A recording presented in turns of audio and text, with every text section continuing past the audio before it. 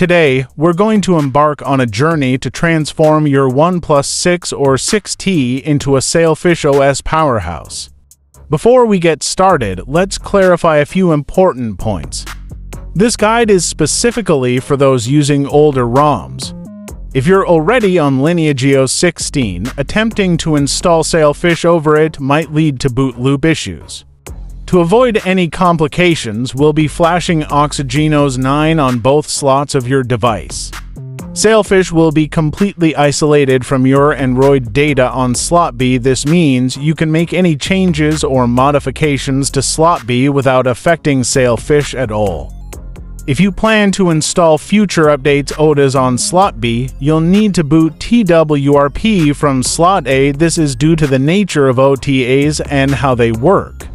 It's crucial not to install TWRP on slot A. Doing so will prevent Sailfish from booting afterwards.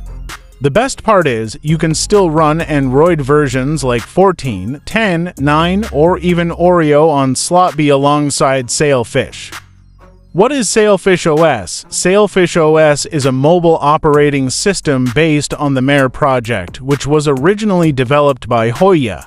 It's known for its unique user interface, which is designed to be intuitive and easy to use. Sailfish OS is also known for its focus on privacy and security, and it offers a number of features that are designed to protect your personal data.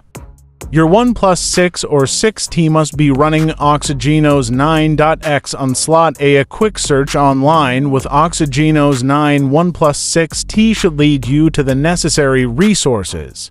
We'll need TWRP recovery. Head over to the download links in the video description and fajita for your specific device.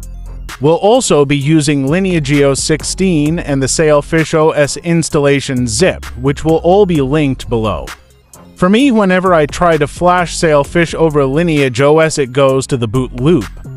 Download the appropriate TWRP image for your device for OnePlus 6, fajita for OnePlus 6T from the provided link.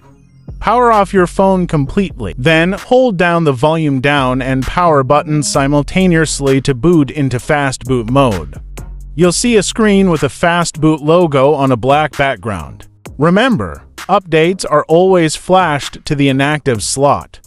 Since we're flashing TWRP and OxygenOS first, we need to set slot B as the active one. Use the following command in your fast boot window. Remember to flash OxygenOS on both the slots. If you are going to dual boot, then you will need to flash it in both slots. Now, boot the downloaded TWRP image using this command. If you're running Android 10, you might need a custom TWRP build. You can usually find those on XDA forums. We'll be doing a dirty flash here, which means it will overwrite your current data on slot A. Make sure you have the exact OxygenOS version 9 downloaded.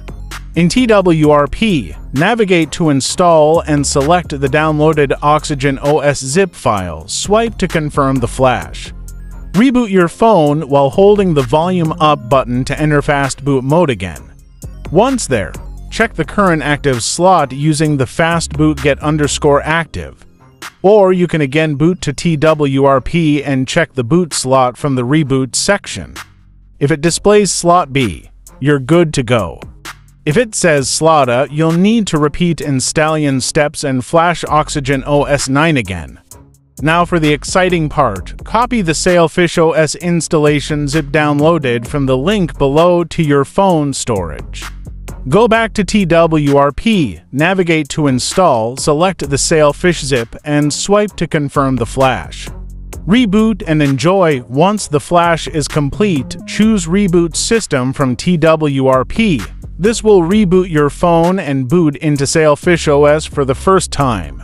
If you encounter any issues during the installation process, feel free to refer to the Sailfish OS community forums for troubleshooting assistance.